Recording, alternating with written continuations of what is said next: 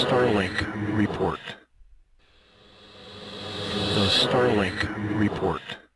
This is the Starlink Report for August 3rd, 2020. I'm Hewie Poplock.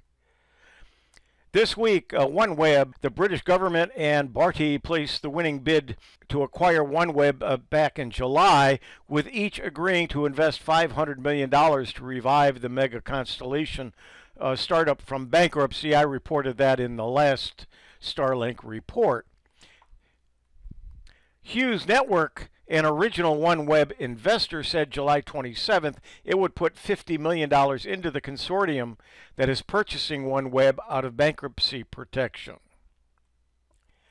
On another front, Amazon, Project Kuiper. On Wednesday, the FCC's 5 commissioners unanimously voted to permit Amazon to launch its Kuiper fleet. The Federal Communications Commission granted Amazon approval by a 5-0 vote to deploy and operate a constellation of 3,236 satellites. The authorization allows Project Kuiper to deliver satellite-based broadband services in the United States. The question is, which rocket or rockets will launch them into orbit? Obviously, it won't be SpaceX's rockets. However, Bezos in 2000 founded an aerospace company called Blue Origin that's working to develop reusable rockets, just as SpaceX has already done. Amazon will invest more than $10 billion in Project Kuiper, but the clock is ticking for Amazon to execute. The FCC requires 50% of its satellites to be operational by July 30th, 2026, and the remainder of its fleet to launch earlier than July 30th, 2029.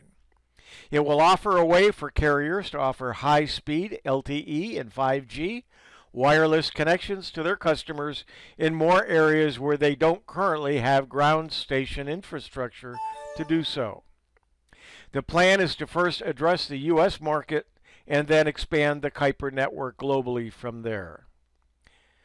Canada's biggest satellite operator, Telesat, is also working on an LEO, or low Earth orbit broadband constellation. Telesat may play the pivotal role in Amazon's plans.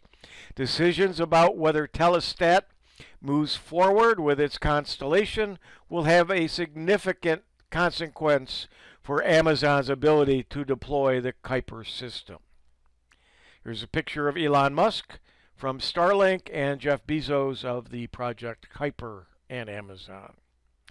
SpaceX has already deployed more than 500 Starlink satellites, constructed user terminal and ground stations, and even launched a private beta that would result in the primary public service later this year. SpaceX and Starlink had to postpone the liftoff of Starlink 9 this past Saturday due to a hurricane. It's been rescheduled for Thursday, August 6th. Starlink 10 and 11 were scheduled for July and are waiting to be rescheduled soon to try to get Starlink back on plan. Their beta program is set to start soon.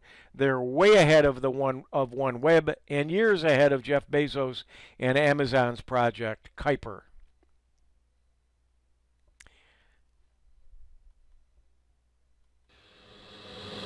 The Starlink Report.